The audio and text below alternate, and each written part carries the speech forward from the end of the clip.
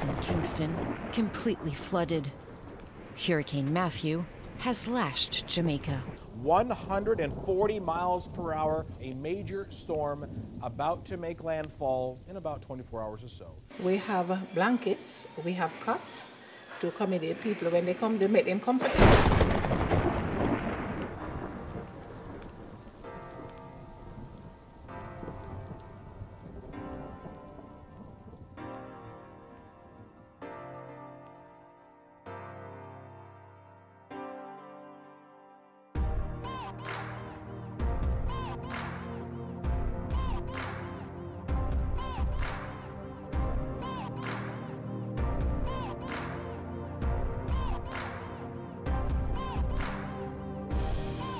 One of the disadvantages worldwide and also in Jamaica of vulnerable, marginalized communities is their inability to have a decent home to call their own.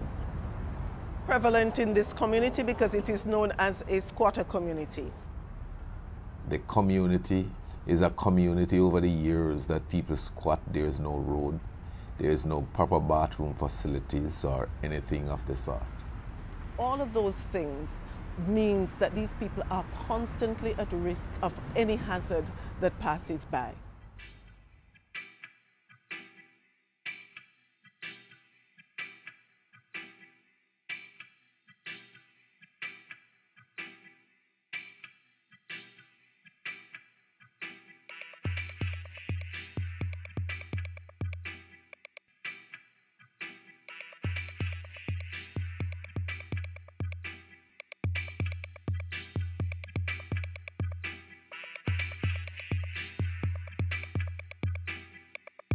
Brace meaning building resilience and capacities against emerging disasters. We organize for disaster risk reduction in the community, helping persons to understand the history of the area and what they need to do about getting their selves and their property ready in case of a disaster. Las diferentes actividades del proyecto están todas encaminadas hacia un mismo objetivo, que es la reducción del riesgo de desastres. ¿Qué quiere decir? Que en caso de que llegue un huracán, que ocurra un terremoto, las personas en la comunidad van a verse mucho menos afectadas porque están mejor preparadas. One of the things that Habitat has been able to do is to enable these people to build their resilience through giving them resilient homes. Those resilient homes have become the catalyst to their lives. So once they were provided with homes, decent homes, they therefore looked for decent jobs. And those decent jobs came through the training that we provided.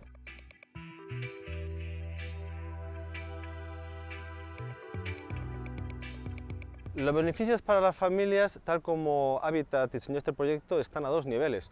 Uno, a su propio nivel de hogar, es decir, que su casa sea más resistente y más calidad frente a lluvias, frente a huracanes, frente a terremotos, pero también que sus casas tengan un baño adecuado, digno, que tengan un acceso a un agua potable. Y luego otra escala, que es la escala de la comunidad. Es un barrio más seguro, es un barrio más limpio, un barrio con mejores calles, un barrio donde al final hay una mayor cohesión. One of the main causes of poverty is persons not being able to have their own land and their own titles.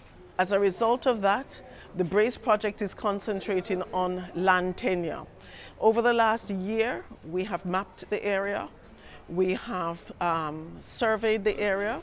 The enumeration exercise, which will turn into a redevelopment plan, will assist the parish council significantly to put their plans and programs into place.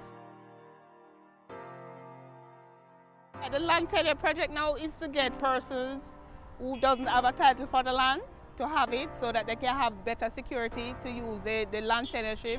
That is great because you know you are secure to knowing that you have a piece of paper to say that you are the person who owns this land. Right? It gives you a great security. It does because they can pass it on to their kids or the next generation that is coming. When they have the title, they can pass it on to the next generation so they can have it ongoing.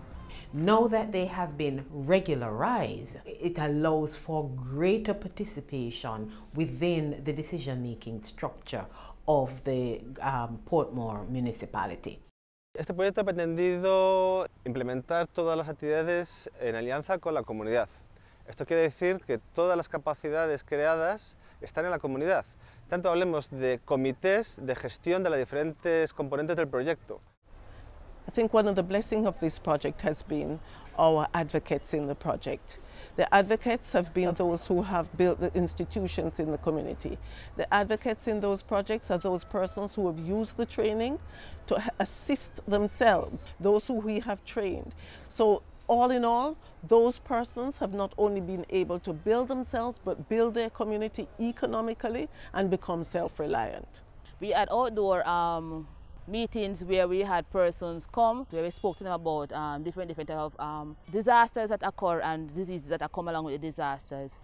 When we had our trainings and persons were able to go out and to teach others, we are supposed to go and for one person to teach 20 and for those 20 to teach other persons. So it would mushroom into the community and for other persons. Even if they leave the community, they will take the knowledge with them to other areas. Well, I believe that they will share it with each other because I say to them, whatever knowledge you have received, you need to impart it to others. You can't just have it for yourself. They now see themselves as someone who can contribute to society. We work in a participatory manner. We have done nothing in this community without the community's involvement. So everything we do, we stop, we reflect, and we ask the community advice or give them an idea as to what we're doing and gain feedback. I learned that people in the community needed help. As we went into the community surveying, asking them about their living conditions and how they were living, and we found out that people needed help, and with a little help that could improve their lives.